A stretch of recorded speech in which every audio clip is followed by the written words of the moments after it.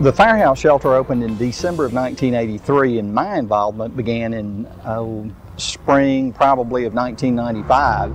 I was attending Shays Valley Presbyterian Church, and a member of my church said, "I'd like for you to volunteer down at the shelter Friday night." And my first thought was, gosh, I couldn't come up with a good reason to say no, I don't want to go. I wanted one, I can promise you that, because the idea of actually coming down, staying at a homeless shelter overnight didn't appeal to me. Anyway, I couldn't come up with a reason to say no, so I wandered down here that night, meet Roger Allen, two other guys from Shays Valley Presbyterian Church, and we stayed overnight to host. And of course, we have a place where we stayed upstairs. The men stayed down, we'd serve downstairs, then the men would come upstairs, stay in a different area. Our duties that night were to pass out towels, wash dishes, get breakfast preparation for the next day. Then we'd go to sleep, wake up at 4:30 the next morning, get all the men up at 5:10 for breakfast, feed everybody. Then everybody would go out on the street at 6 o'clock, the doors would shut. You know, it didn't matter whether it was freezing, didn't matter whether it was burning up, whatever it was, at 6 o'clock the next morning, everybody was out of the building. And it's come a long way since then.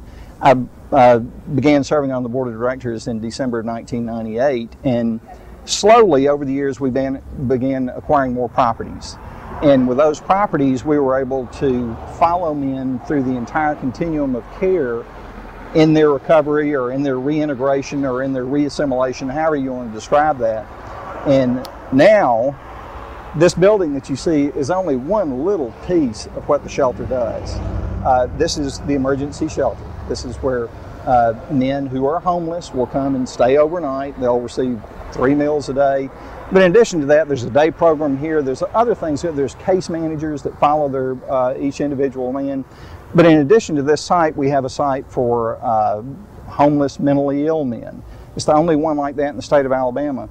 We have transitional housing programs where once somebody goes to treatment, after they come back, instead of just abandoning them, we have a place where we can follow them with case managers. Then after they're in transitional care for a period of time, I think it's 12 months, maybe 24 months, we have permanent supportive housing at different sites also, so where we can also follow them and have case managers assigned to them. So this is just one little bitty piece of the puzzle. It's where it all started. But any idea that the Firehouse Shelter is just warehousing men, that's wrong. We're not just putting men on a shelf and abandoning them. We are following men all the way through their recovery. And, you know, where once upon a time it was just this little red brick building, now it's a campus with 5 or 6 different sites.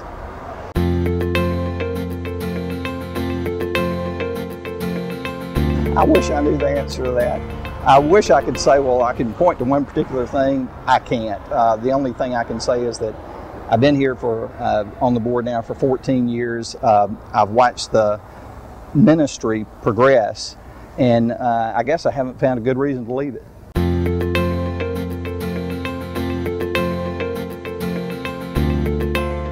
There's no reason. I mean, that's just one of those old stereotypes that, oh, it's a homeless person, I need to be scared of them for some reason. You know, I can remember in 1983, I guess it was, I went to New York with the University of Alabama Law School and would see homeless people and think, we'd point, say, look, there's homeless people. It didn't even occur to me back at that time that the problem was real and existent in Birmingham.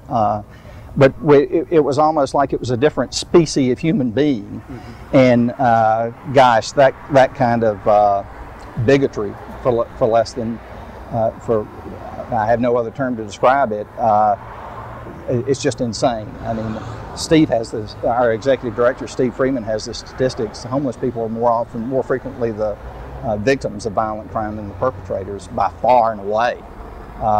There's nothing to be scared of. You know, we'll sit in church and we hear how we're supposed to do things for the poor, and we'll acknowledge that, and then we leave church and go on about our business for the rest of the week and kind of forget about all that. Mm-hmm. Well, this is an opportunity not to forget about all that. Calvin Futch, one of the founders of the shelter, told me years ago, one of the guys that was around when it was founded, said, you know, really when GBM came up with the idea of this, the whole idea was to get people out of the pews and into the fields where you could actually do something with your faith. You know, the old axiom, faith without works is dead. Well, here's an opportunity right here, right behind me. And nothing to be scared of.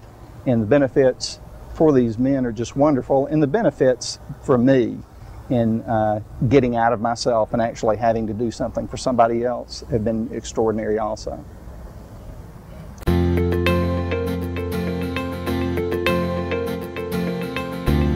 Our executive director, Steve Freeman, has done a marvelous job in the transition of this facility from an overnight shelter to an organization that follows men through every aspect of their recovery.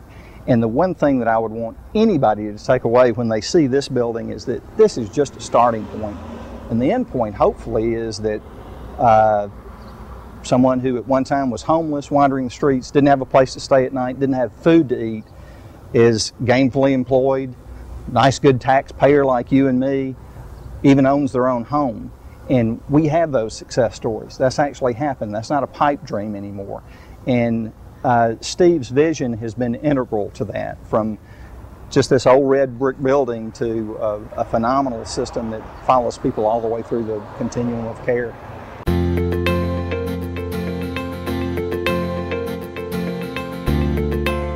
Hopefully, and I'm going to point straight down the road, we have a site that we purchased several years ago.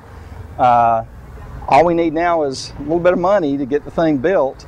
It's difficult economic times, you know, everybody recognizes that, but we envision a facility that would allow us to do a whole lot more under one roof and provide greater services to the people that we serve, and hopefully get them through whatever issues that they're having more quickly, and get them back out doing you know, what the rest of us in society are doing, working, paying taxes, raising families, being good husbands, being good fathers. You know, we're seeing it already. But we'd be able to do it much more efficiently if we could move into a new facility, which would be about 8 blocks straight down this road.